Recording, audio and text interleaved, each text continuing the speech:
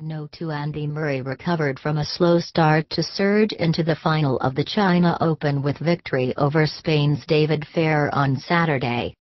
Murray was a breakdown in the opening set before hitting back to win the next 5 games in a row on his way to a 6-2, 6-3 win in exactly 90 minutes in Beijing.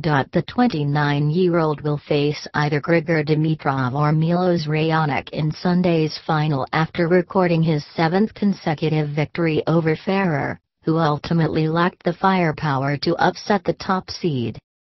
Ferrer, who lost to Murray in the quarter-finals of the Australian Open in January, broke for a 2-1 lead in the first set but was immediately broken back to love.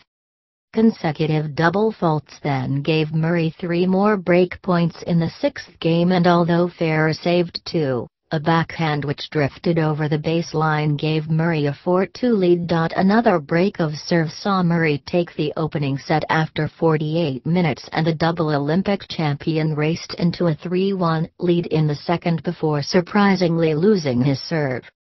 However, that proved to be a momentary lapse in concentration, and Murray immediately broke Ferrer's serve once more before wrapping up an impressive win.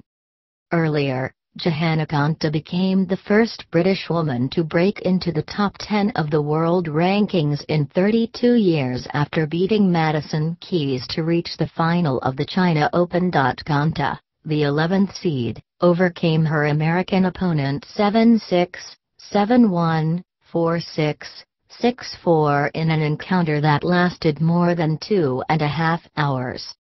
The 25-year-old's victory in Beijing